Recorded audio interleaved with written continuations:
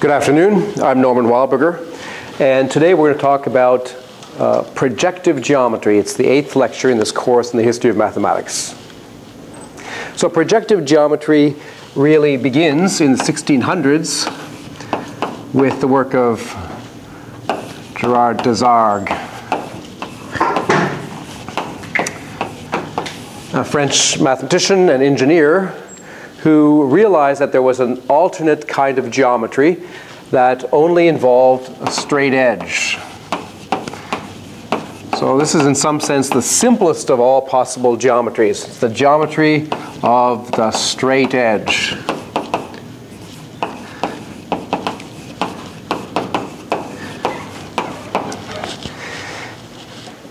There is an earlier work in this direction, in particular Pappus, back in 300 AD, proved an important theorem, and that theorem goes like this that we've already talked about. Let's just write it down again. So you have 3 points on a line, let's say A1, A2, A3, and another 3 points on another line, B1, B2, and B3. And then we can create some additional intersections by joining these points sort of oppositely. So that point there, we might call that C3. And joining A2 and B3 and A3 and B2, we get another point. Might call that one C1. And if you join the 1s and the 3s, C1, B3, A1, B3, and A3, B1, those two lines also meet at a point we might call C2. And maybe it doesn't look too much like it now, but these 3 points are collinear. That was Pappus's theorem, and let's just write down a way of representing that.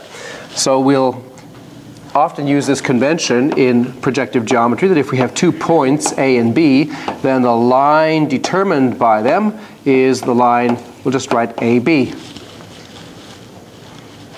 And another convention is that if we have 2 lines, say L and M, then the point of intersection, we'll call that L times M. So for lines, the product of lines is the point of intersection, or the meet. While for points, the product represents the line formed by them, or the join. 2 basic operations that you can do with points and lines. So then using this notation, here is the theorem of Pappus, that if A1, A2, and A3 are collinear, and B1, B2, B3 are collinear, then these 3 points are collinear. What are they? C1 is the meet of A2, B3 with A3, B2. And C2 is the meet of A1, B3 with A3, B1. And C3 is the meet of A1, B2 with A2, B1. Then these 3 points are also collinear.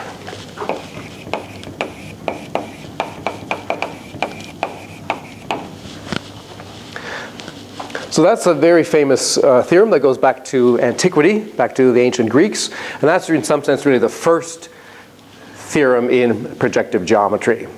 It also turns out to be probably the most important theorem in projective geometry. I've often thought that if you're ever captured by aliens and you want to convince them that you have intelligence, and that you're not speaking their language and you want to convey to them somehow that you're an intelligent person, I think this is a good place to start. Draw some lines, draw 3 points here, 3 points here, draw the lines, and then say, and indicate this. So immediately they know, you know Pappus's theorem. We're not going to roast you and eat you for dinner. We'll talk with you instead. Okay.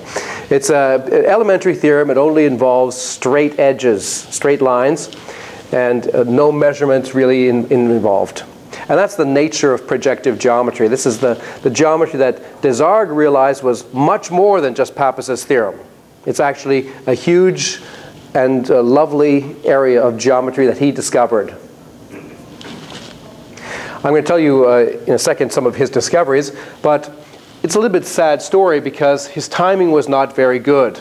Because at the same time that Desargues was advocating this projective geometry, Descartes and Fermat were introducing Cartesian geometry, and that caught everybody's attention. And with the development of calculus a little bit later, all the thinking was in the direction of calculus and Cartesian geometry. So this kind of languished, and most of Desargues' contemporaries didn't really understand what he was talking about. There was one or two important exceptions. Pascal, who also lived around the 1600s, very brilliant French mathematician, but also a writer, a great writer, and he died very young. But he discovered a generalization of Pappus's theorem, which is almost surely the most famous theorem ever discovered by a teenager. So he discovered this only when he was 16 years old, and I'm not even sure if we know how he proved it. His work on it, I think, was lost, but we know of his work sort of indirectly. So what is Pascal's theorem? Well, Pascal's theorem basically says that the same theorem is holding if you have 6 points on a conic. Okay, so here's a conic, which could be, it could be a circle, or an ellipse, or a parabola, a hyperbola. As far as projective geometry goes, they're almost pretty all the same. And then you have 6 points on it. And I'll draw the same kind of story there. So let's say A1, A2, A3, and say B1, B2, B3. Well, I'm drawing it this way, but in fact those 6 points can be anywhere they want to be. Then, in fact, exactly the same result holds. We join A1 to B2 and A2 to B1, and we get a point of intersection C3. If we join A2 to B3 and A3 to B2, we get an intersection which we should call C1. And if we join A1 to B3 and A3 to B1, we get another point of intersection which we'll call C2. And then, as you can see, these 3 points are more or less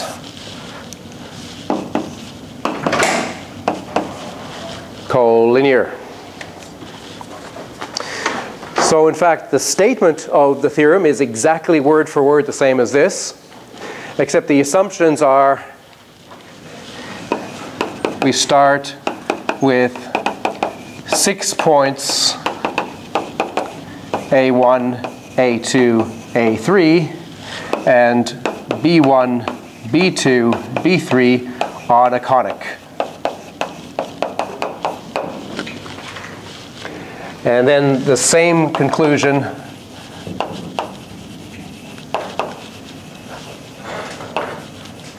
as for Pappus's theorem.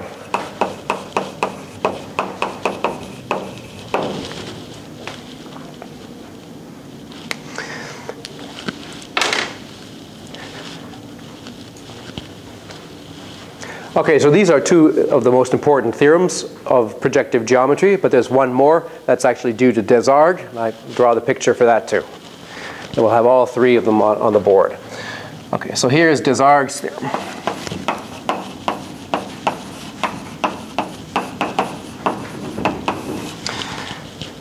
So we have 3 lines which are meeting at some point, say P. And then we have 2 triangles. And these 2 triangles are perspective with respect to this point P.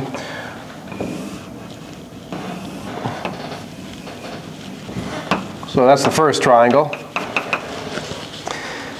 And we need another triangle.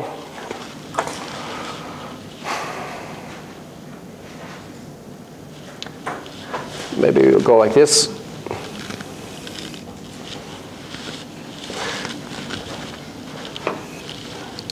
Down to here. And maybe over here. And here. Okay, these are lines. Lines in projective geometry always are extendable, not just line segments. They actually go in different directions. They keep going, so we should probably extend them to make that clear.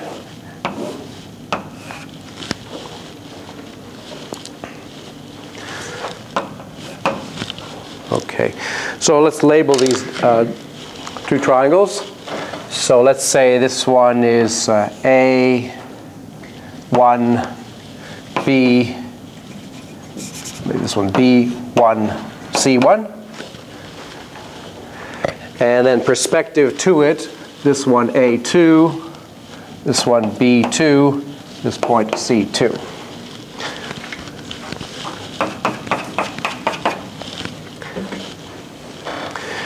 So you could say that triangle A1, A2, A3 is perspective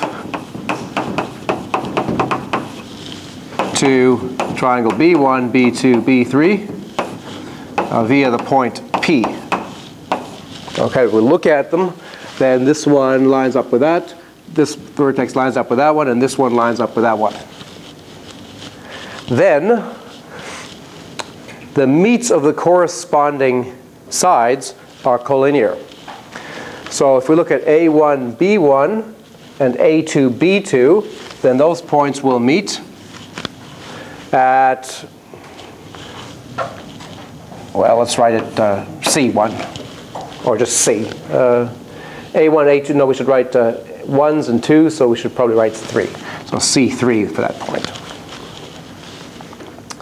And if we look at C1, B1 and C2, B2, then they meet at this point, which we could call, that's 1s and 2s, so that was,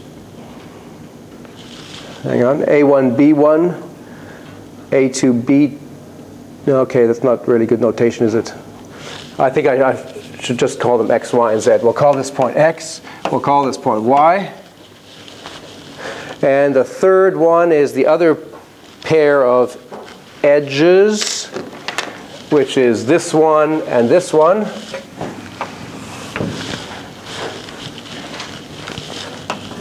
Meeting at this point, let's call that Z.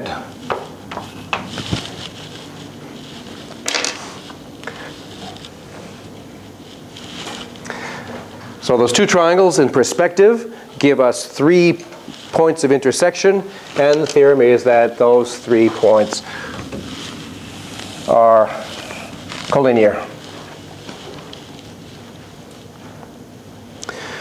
And it's often stated in the sense that if these 2 triangles are perspective via P, then they, maybe go down here, are perspective via a line, L.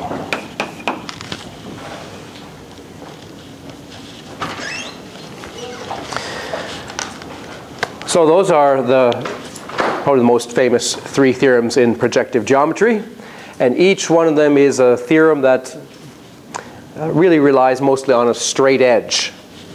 You might say, well, this conic of Pascal's triangle, that was not something that's created with a straight edge, but it turns out that you can create conics in projective geometry only using a straight edge, but it requires a little bit of sophistication, but we won't say how that goes.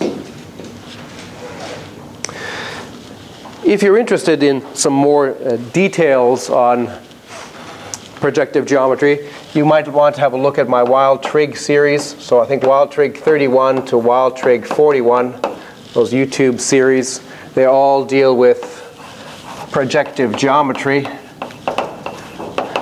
And one of those, or a couple of them, show you how to construct conics, basically just with a straight edge kind of orientation.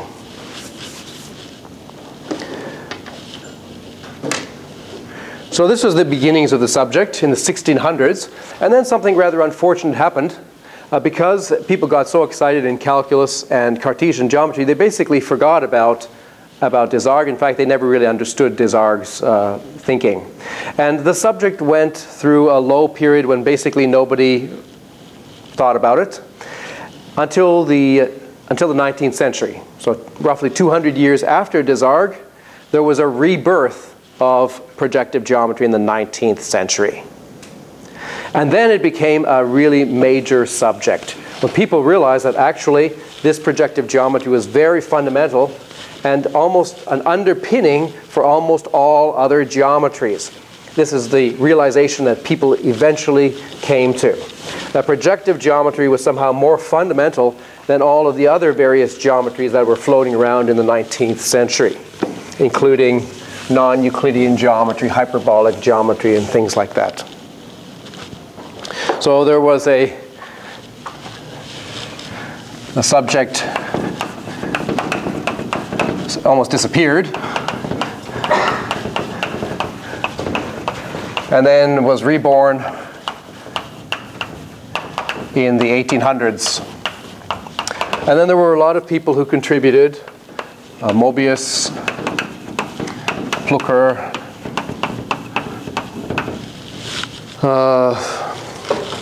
Chasselet, Klein,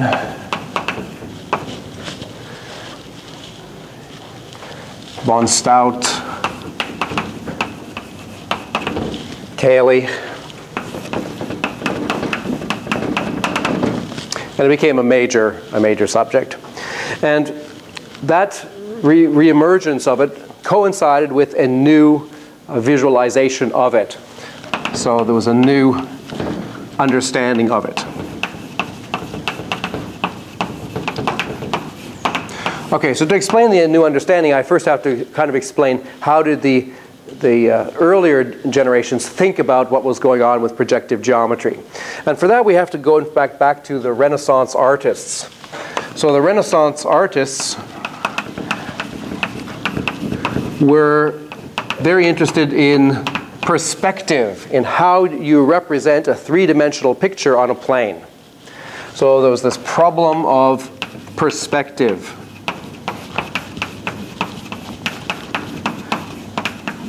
For example, famous problem that they had is if you had a tiled floor, say a floor that was tiled in regular squares, and you were drawing it as part of a painting. So maybe here's your painting, and you're drawing, and so usually you draw a horizon, and there's a tree here, and maybe there's a building here or something. Okay, and maybe here where there's a courtyard, and the courtyard has has tiled squares. How do you represent the tiled squares in your picture? You can't go like this. You can't just go, oh well, there's the picture, because that disobeys the law of perspective, that things which are further away in the picture, closer to the horizon, have to be smaller. This is not going to work. What you do is something a little bit different. So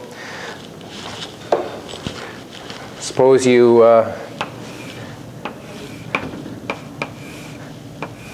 that was part of your tile. That was one of your tiles in your picture, and you wanted to fill this out to make more tiles. Well, here's eventually what the perspective artists realized that you could do. Okay, so what we're going to do is we're going to draw this line and see where it meets the horizon. So this line here is the horizon. It should really be a straight line. Okay. And we're thinking of it being infinitely far away. So this tree actually wouldn't be on the horizon. It would be closer here. This house also wouldn't actually be on the horizon. It would be somewhere over here. The horizon would be far away, where the eye sees the land meeting the sky. Okay, so if we imagine these two parallel lines, they are meeting here, and this diagonal meets there, then if you have a square lattice like this, then all of these lines are all parallel, and all these lines are parallel, and all the diagonal lines are parallel as well. And one of the rules that the Renaissance artists realized is that when you're representing parallel lines, they should meet on the horizon. So a rule was parallel lines meet on the horizon. Like a railway track. If you want to represent a railway track, or you're just looking at some railway tracks, they're spaced out here, but as they go off to, on the infinity, on the horizon, they're actually coming together, they're converging, just like this thing here. Okay, so we all know that if we sort of, well, I'll try to do this correctly here. That would be a diagonal, also have to go to the same point, and then this would be like that.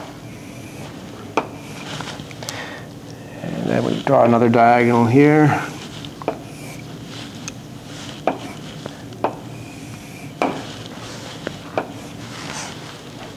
So by using diagonals, and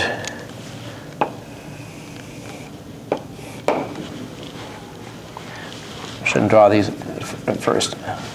By using diagonals, we can sort of fill in this picture, just making sure that all the lines that are parallel meet at one point, and all these lines which are parallel meet at another point. So here's be another diagonal. Once we've got that diagonal, then we can create this one here. And then once we've got these two, we can get another diagonal. And then like this. Okay, these lines will actually start getting narrower and narrower. So this is a way of using the fact that parallel lines meet at the horizon to create an image of a tiled floor with reasonable perspective. And before the Renaissance artists, people hadn't really appreciated how to draw pictures properly in three-dimensional, representing three-dimensional objects correctly in two-dimensional plane. It was an important skill. And there were some other rules that they realized. So that was one rule. Parallel lines meet on the horizon. Another rule is that straight lines go to straight lines. Straight lines must be represented in the page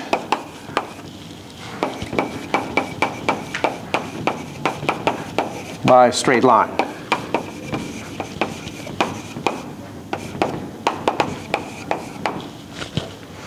If you take a picture of a straight line, you're still getting a straight line. It might be in a different place. And another rule that goes back to the ancient Greeks, really, is that the image of a conic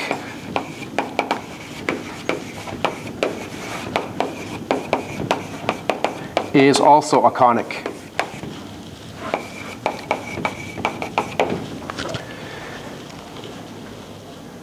So if there was some, say, a circle somewhere in the picture that the artist was trying to represent, and he had to draw that circle in the page, then that circle would be represented usually by some kind of ellipse.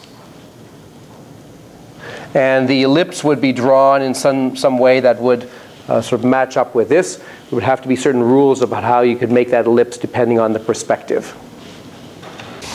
So Desargues found that his theory and the theory of the Renaissance artists overlapped in an important way. Both of them needed, so both the theorems that Desargues was interested in, like Pappus's theorem and his own theorem and Pascal's theorem, both Desargues and the artists needed to include some new kind of points in the plane. They needed points at infinity.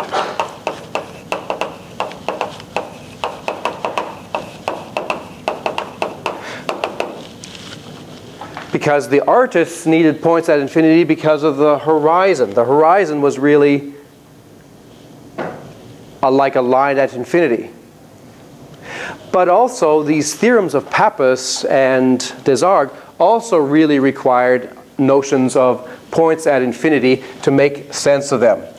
So to give you an example of that, suppose that we want to give a counterexample to Pappus's theorem. And the way we're going to do that is by having our points A1, A2, A3 here. And I'm going to arrange that B1 is here and B2 is here. And I can put B3 here. Now remember the first thing that we did? We connect, say, A1 to B2 and A2 to B1, and we find the intersection. Wherever they intersect, that would be the point C3. But suppose I cook these points up in such a way that these two lines are parallel. So they're purposefully not meeting. So where is this intersection point that we've been calling C3? Well, it's up there, sort of infinitely far. Because these two parallel lines meet at infinity in some sense. What about the other intersections? They would maybe work. So A2, B3 and A3, B2. Oops, there we go. That point would still be around. And the other one was A1, B3 and A3, B1. So that one's also around. And what does Pappus' theorem say? It says that those 3 points should be collinear. So this point, and this point ought to be collinear. Well, there's only one line that goes through these 2 points. It's this one here. So what ends up happening is that these 3 points actually are collinear, in the sense that this line here, this red one, ends up being parallel to the 2 blue lines. And so it meets the 2 blue lines at infinity at this point C3.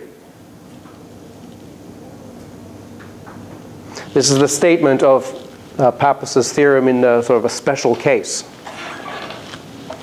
But it does require an idea of points at infinity. So Desargues introduced the line at infinity, which was also motivated by what the artists were doing. And here's what he said. Okay, well, there's our ordinary plane, the usual plane. And we're going to add a line at infinity, which you can almost kind of think of as a circle. It's a new line. The line at infinity. And this new line has the property that for every family of parallel lines, so if I choose one family of parallel lines in the plane, there's one point at infinity where they're all supposedly meeting.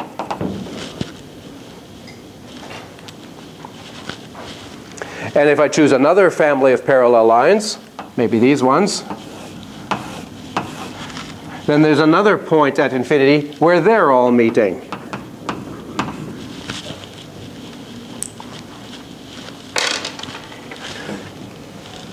So in this way, every family of parallel lines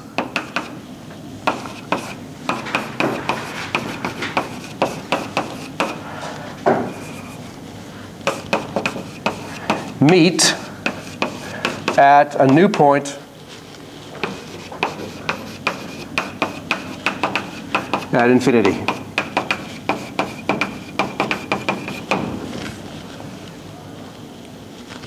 And this ordinary plane plus this new line at infinity, that was called the projective plane.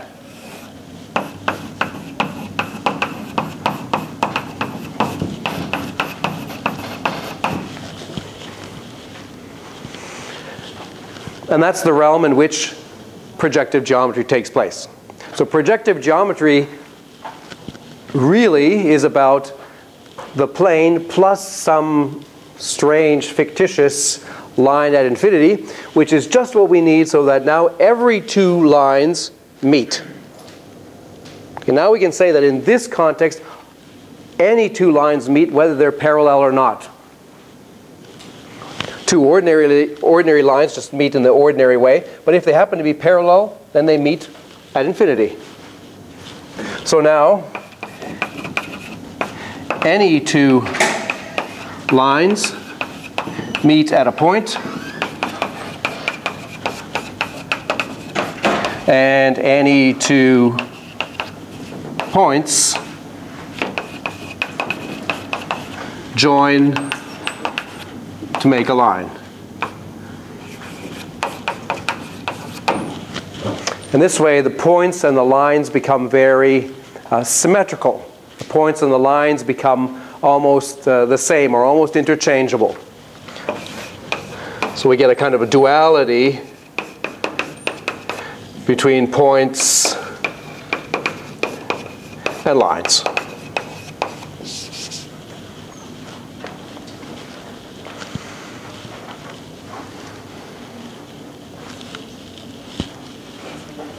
Yes? Sorry, but I didn't understand.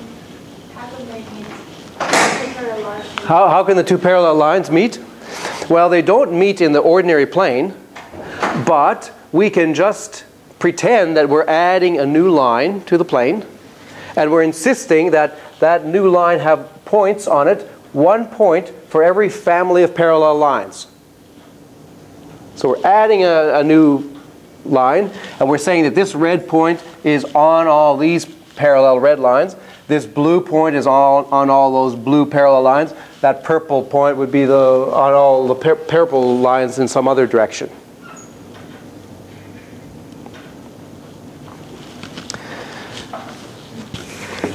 I think many students will find this a little bit strange, or it sounds a little bit underhanded, or something you're a little bit cheating. What does this line at infinity? It's almost mystical.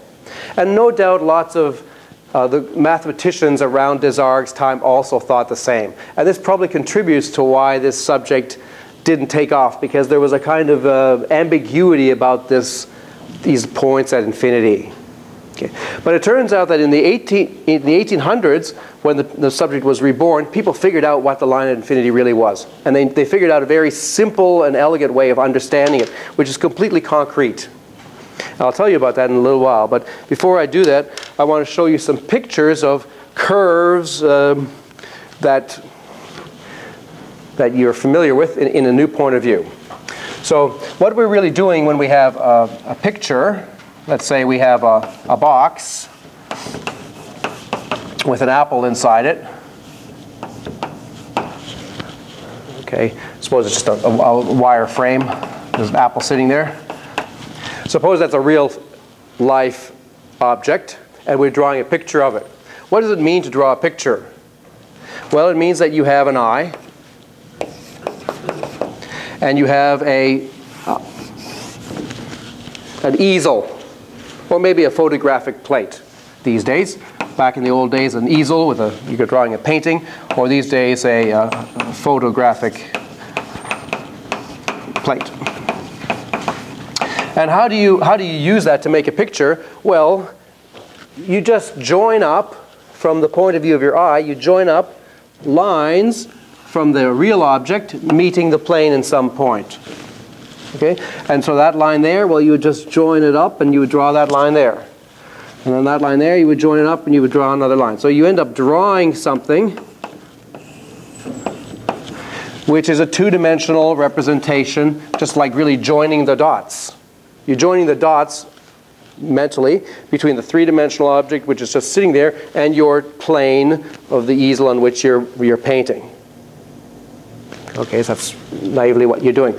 So it's really, mathematically, you're looking at all the lines which are emanating from this one point to the three-dimensional object, and then doing a sort of a cross-section to it. Okay. So now what we can do is we can imagine, well, we can take some pictures. This is taking a picture. We can take some pictures of some familiar things. For example, some curves that we might like. For example, in the Cartesian plane, we could have y equals x squared. There it is there. Okay, and that's, of course, with respect to the usual coordinate grid, 1, 1, minus 1, where you really have lines, parallel lines like this, forming this grid of lines. So suppose that we were on a large infinite plane. There was no trees or houses or anything. We were just on a flat infinite plane. And the only thing that was on this plane was an x and a y axis. And maybe these coordinate lines equally spaced. And suppose we could press a button, and then suddenly this graph would be illuminated. So suddenly we'd press the button, and there in front of us we would see y equals x squared. Okay, this is a thought experiment. Okay, we're on this infinite plane. There's nothing else around us except for us. And we just press this button, and now y equals x squared appears. What would it look like? If we actually stepped back and looked at it, what would we see? We wouldn't see this. We would see something else. And this is the kind of picture that the Renaissance artists were interested in. And here's what we would see. There'd be the horizon. And here would be the x-axis. And here would be the y-axis. And here would be x equals 1, and x equals minus 1, and x equals 2, and minus 2. And then there would be these lines that would all go towards this point at infinity, because they're all parallel. So like railway tracks, they would all converge here. And the line where y equals 1, the line where y equals 2, the line where y equals 3, these would become closer and closer spaced. Exactly the same way as I drew that tiled floor earlier. Now what would happen if we press the y equals x squared button? Well, 0, 0 is on it, 1, 1 is on it, 2, 4 is on it, 1, minus 1 is on it, 2, 4 is on it, 3, 9, where would 3, 9 be? 3, and then 9 would be up here somewhere. Minus 3, 9. But 4, 16. 4, 16. Minus 4, 16.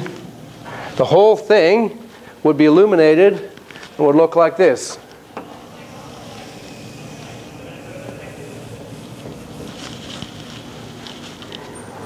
That's actually what you would see. If you had a camera, you had your mobile phone, and you just pressed the button, and there was the parabola, and you looked at it, the horizon sort of level with your eyes, you looked at it, you take a picture, and then you come back and show your friends, this is what they would see. The parabola would actually appear as an ellipse. And you're seeing a picture where this line at infinity is really part of the picture. It's an important part of the plane. So this is y equals x squared, looked at like as in real life.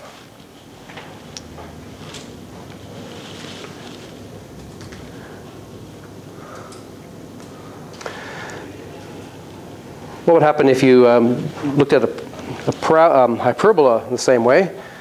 So we could also look at, say, some hyperbola that has asymptotes here. Maybe this hyperbola, like that.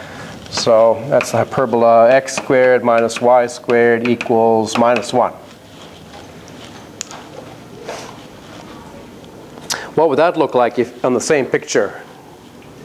Well, its asymptotes would be, there's the line y equals x, there's the line y equals minus x. It goes through the point 0, 1. And then the top branch would be like this.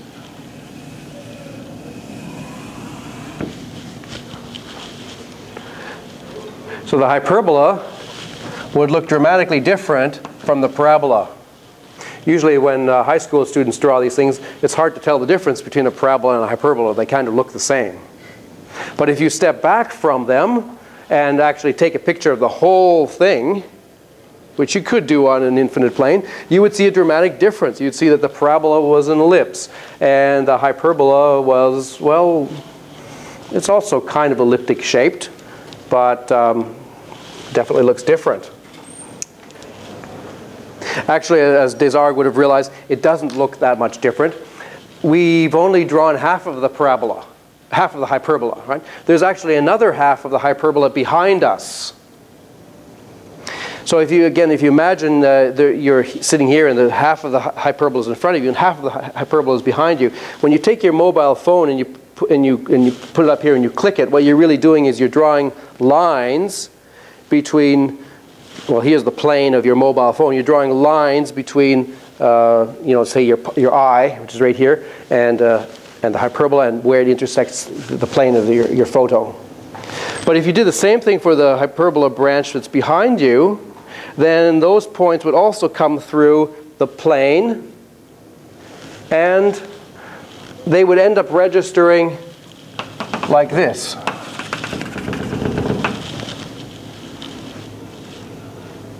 So the branch behind you, if you were able to sort of connect the dots, the other branch of the hyperbola would look like this, and the whole thing, if I had drawn it in a decent way, would also look like an ellipse.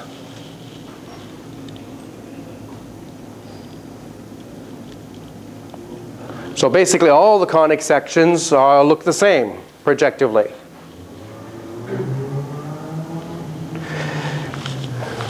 But the ancient Greeks would have said, well, wait a minute, we know that, because all the conic sections arise from slicing a cone. And if you slice a cone, let's say with a plane that looks like this, to get one conic section, let's say a hyperbola like that, then if you look at that hyperbola with your eye right here, and your mobile phone or your camera or your photographic plate, say that plane there, you join all the dots with your eye to the hyperbola, then what you're really doing is you're just looking at the cone. Because if you connect all the points on the hyperbola with your line, you're just going to sweep out the cone.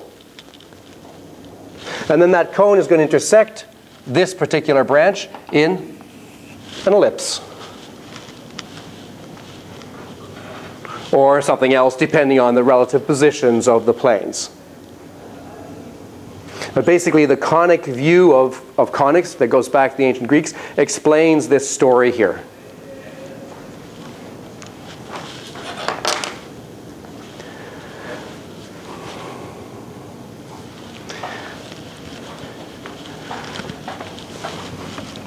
It turns out to be rather interesting to ask the question, well, what does the projective line look like? If you go down one dimension, you still end up with a relatively interesting situation. So down one dimension in just one dimension, there's also something called a projective line.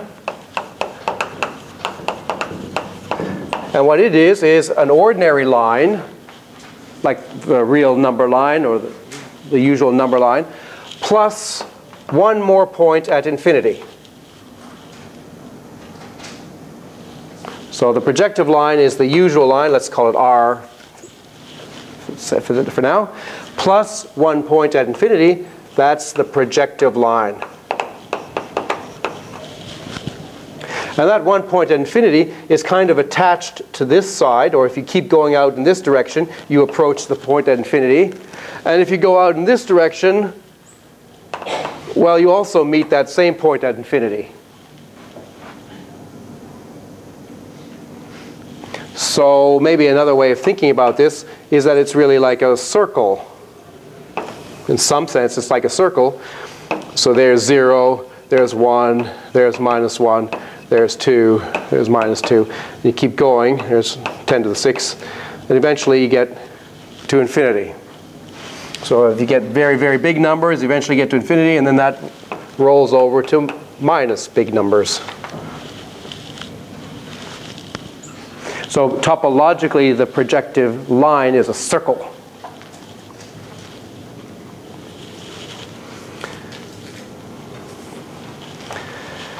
Now in the 1800s, the subject was reborn, or at least a lot more interest came around to it again. And people finally realized that there was a much simpler way of understanding what was going on with this projective geometry. So a simpler view was discovered.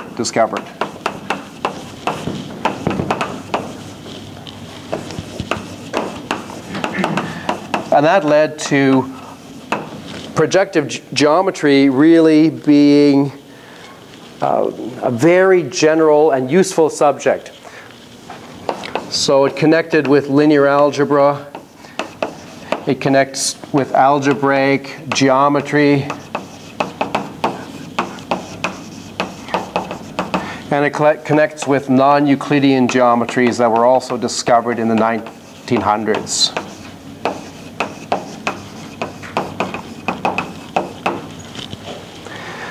And nowadays, when you explain this simpler point of view, it's almost like an anticlimax. You think, oh, that's all there is to it.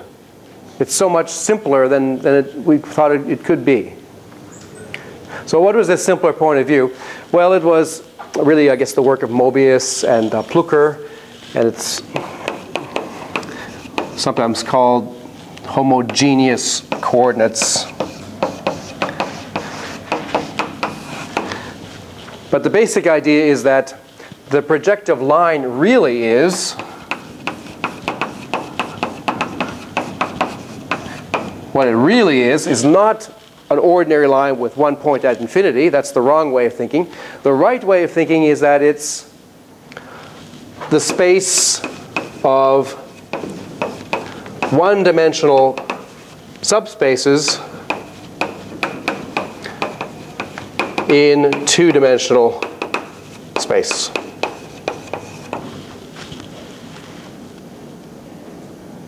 What does that mean? Well, I'll explain in a second, but I will just let me finish that by saying that similarly, the projective plane turns out to be the space of one-dimensional, let me just write one-dimensional subspaces of or in three-dimensional space.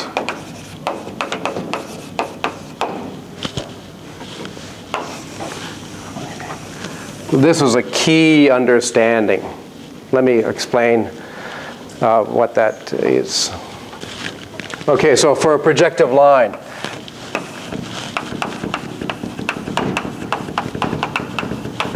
here's how you should think of the projective line. You start with a two-dimensional space, like ordinary XY space. And you think of one-dimensional subspaces. Okay, that's a little bit of terminology from linear algebra. What does it mean? So it just means, in this case, a line through the origin. That's all what a one-dimensional subspace is. Okay. There's a one-dimensional subspace. i.e., it's just a line through the origin.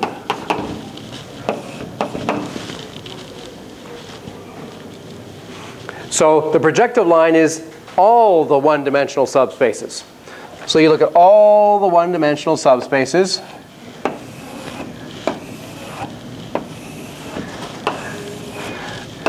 Okay, those are some of them. And let's sort of have a look at, and this one here, that's also important. Let's have a look at these one-dimensional subspaces. Let's start with this one here. Let's call it, A, okay? And then a little bit further on, we're at B. And then we're at C, and then we're at D, and then we're at E, and then we're at F, and then we're at G, and then we're at H, and then we're at I. This one here, is it J? Well, by the time we get back to here, this subspace is the same as the one we started with. So we're really back at A.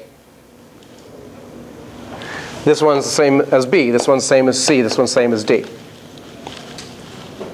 So topologically, the subspaces are sort of a circle because you can kind of imagine them as identifying them with that circle there.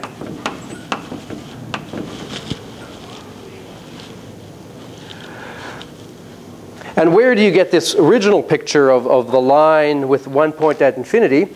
You get that by looking on the y-axis, say at the point 1,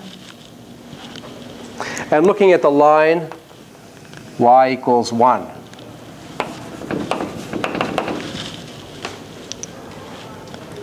All of these subspaces, almost all of them, meet this line y equals 1 in one point. So C meets it here, B meets it here, D meets it here, E meets it there. They all meet in one spot. So the set of lines is really the same as points on this line here. Almost. Except that there's one line which doesn't meet the blue one. There's one-dimensional subspace which doesn't meet it, and that's A. Right? A was the horizontal one. This is somehow special with respect to this blue line. This one, A, as far as this line is concerned, it's sort of at infinity. Right? How would you get at A? Well, you could just take these lines and sort of move the lines down and down and down towards A. At the same time, this point of intersection would move further and further off to infinity. So this horizontal line is sort of playing the role of infinity with respect to the points on this plane here. And there is exactly a corresponding picture for the projective plane.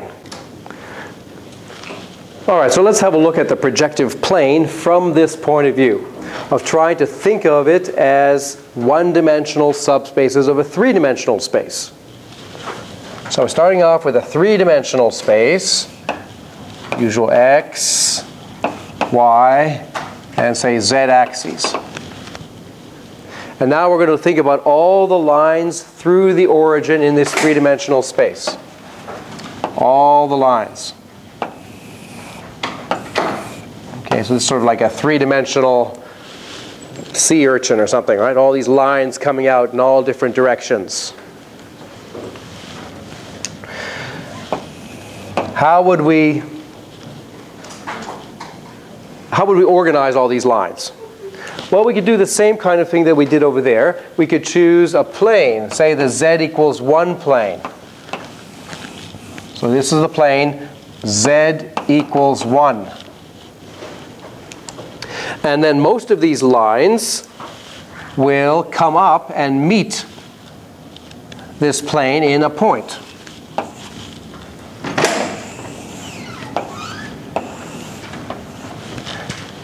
The only ones which are not going to come up and meet this plane in a point are the ones which are horizontal. But there's more than just one horizontal line now. There's a whole projective line of lines which are horizontal. So in other words, if we're looking at just the lines which are horizontal, if I draw them in red here, okay, these are all the horizontal lines. Then this picture here of all the lines in this two-dimensional plane is exactly like this picture that I had over here, except it's sort of lying flat. So this is the plane z equals 0, the xy plane. So what we see here is that the projective plane, which is the same as all lines through the origin, through 0 in three-dimensional space. That's really the same as an ordinary plane, the plane z equals 1, plus a projective line. Plus a projective line.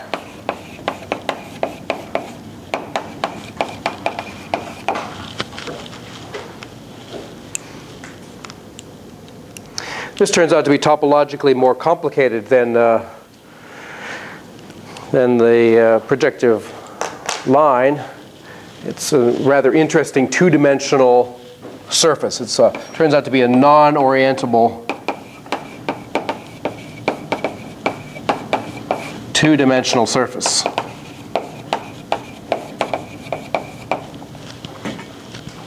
Okay, but let me explain this very important idea of homogeneous coordinates that goes along with this picture.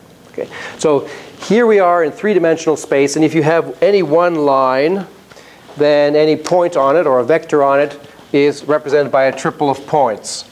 Say that vector is the vector x, y, z. Okay. Then any other multiple of it will be just obtained by multiplying by some scalar. Say lambda times x, y, z. Because we're just talking about all multiples of that vector, so you're just allowed to multiply by any scalar. And it's especially interesting to choose that lambda so that the z coordinate is 1. Okay, we could do that. The place where it actually meets this plane z equals 1, that's special. I'll draw that over here. That's when the multiple is such that this last coordinate is 1. So in other words, the multiple has to be 1 over z. Whatever z we started with here, if you divide by that z, that's the multiple, then that will get us up to the plane where z equals 1. And then the other two coordinates have to be x over z and y over z.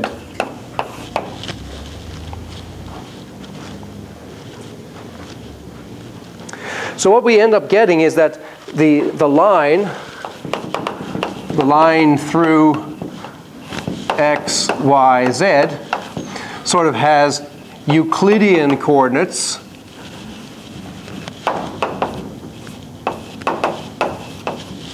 let's write capital X equals x over little z, and capital Y equals little y over little z. So those would be the ordinary sort of Cartesian coordinates in this big plane, in this plane z equals 1. So we're giving capital X and capital Y. These are the coordinates in this plane z equals 1.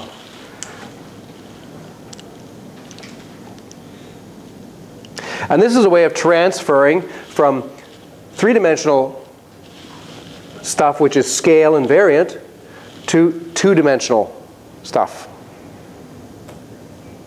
But there's a proviso. The proviso is that z can't be 0.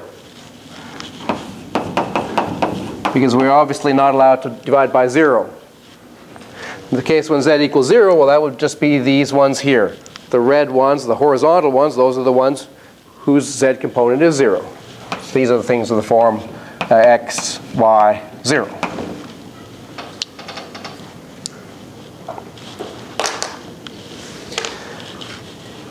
Now the reason why this is a lovely thing is because it allows us to go from two-dimensional situations to homogeneous three-dimensional situation. So this is a transference from homogeneous means sort of scale invariant, homogeneous three-dimensional coordinates to ordinary Cartesian two-dimensional coordinates. So going from x, little y, little z to capital X, capital Y.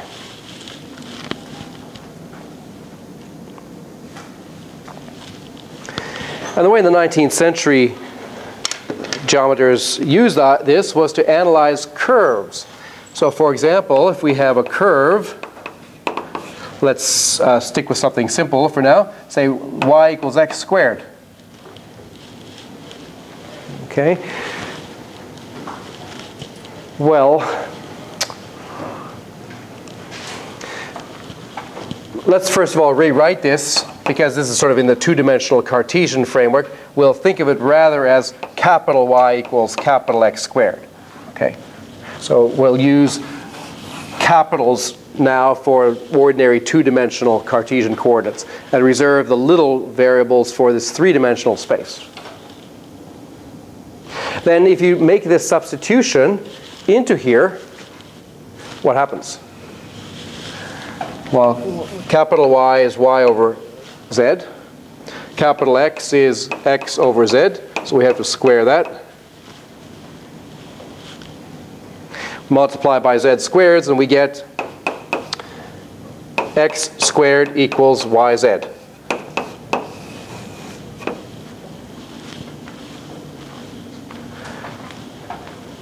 That's now a homogeneous equation in 3 variables. We started with a non-homogeneous equation in 2 variables. This was non-homogeneous. But here we have homogeneous. It means that everything is of the same degree in 3 variables.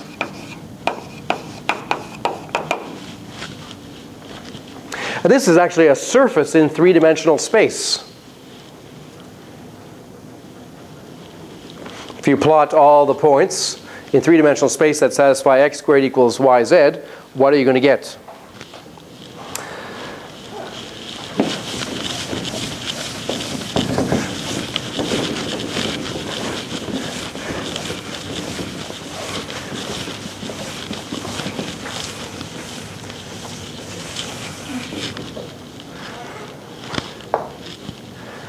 Well, here is little x, here is little y, here is little z.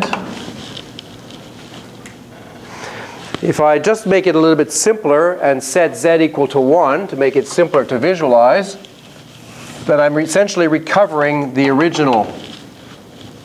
If I set z equal to 1, then I get the equation y equals x squared, which in this case, I guess there's our y direction, there's our x direction. So y equals x squared would look like parabola opening up this way.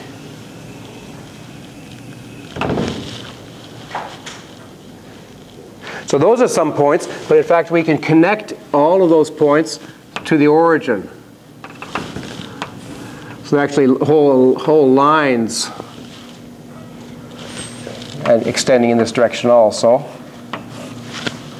So we would take this parabola, connect it to the origin, then you're getting a curve, forming a surface. And that's not all the points, however, because we could also get the points where z is equal to 0.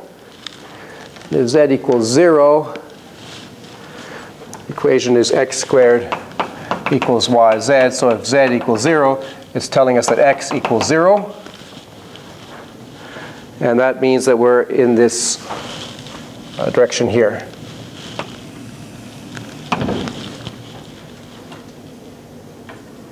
And probably the best way of visualizing this is to actually use a sphere. So if we actually used a sphere centered at the origin and just focused on where the surface meets the sphere,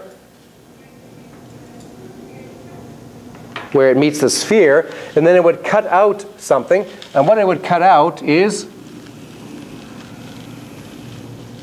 an ellipse. This parabolic part would yield a lot of that, and then there'd be this one extra point sort of down there.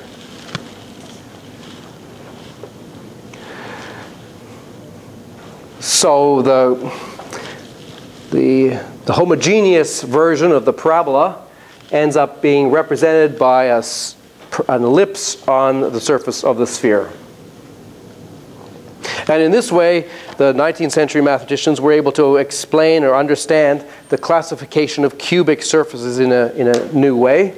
What they did is they said, all right, let's not worry about the Cartesian coordinates. Let's go to projective story.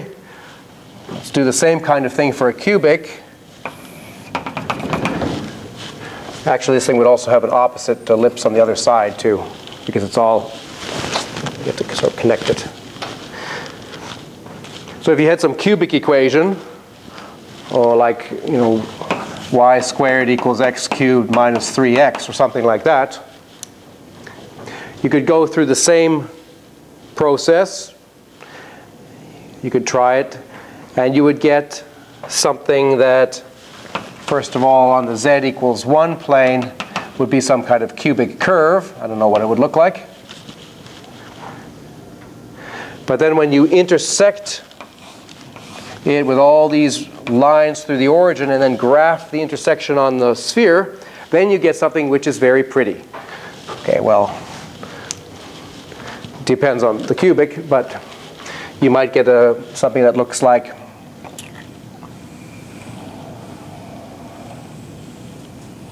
okay, and go over like that and then sort of come down the other side.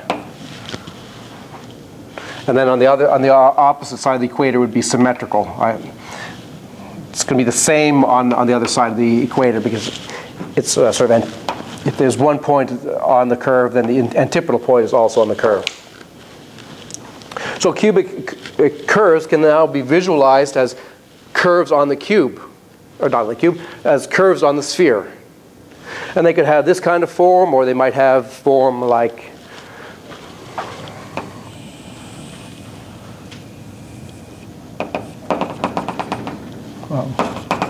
something like that. While conics are always essentially ellipses. You do any conic, you're always going to get an ellipse. But cubics are more interesting. And this projective point of view allowed the algebraic geometers to sort of explain Newton's classification. And it was a unifying principle that simplified the discussion of curves. Okay, so that's a rather quick introduction to a big subject. Projective geometry, which was in the latter part of the 19th century, was a very, very big subject, and it would have been taught in universities extensively. If a 19th century mathematician came to a university in the modern world, they would be amazed at some things. But one of the things that certainly would shock them is the fact that projective geometry is not taught as a standalone course. They would look through our syllabus and say, where are your courses on projective geometry? Such an important, huge subject. We learn a lot about linear algebra, but unfortunately, just on the other side of linear algebra is this projective linear algebra, which is just as interesting and arguably more important and more beautiful. And unfortunately, most undergraduate students, even if they're majoring in mathematics, they don't get a lot of exposure to projective geometry. And that would be astounding to a 19th century mathematician. They wouldn't believe that. So how is that possible? All students in mathematics in the last part of the 1800s would have studied projective geometry. Almost all of them, I think, it's fair to say. So we learn something about ourselves also by studying the history and comparing what we're doing now with what was done earlier. And we could ask ourselves questions like, why are we doing this? Is it just because that's what we do, or are there actually sound reasons? Other questions. Okay, so next time we're going to shift to this other very important development of the 17th century, which is of course calculus, the introduction of calculus and all the various directions that gave rise to. So that's what we'll do next time. See you then.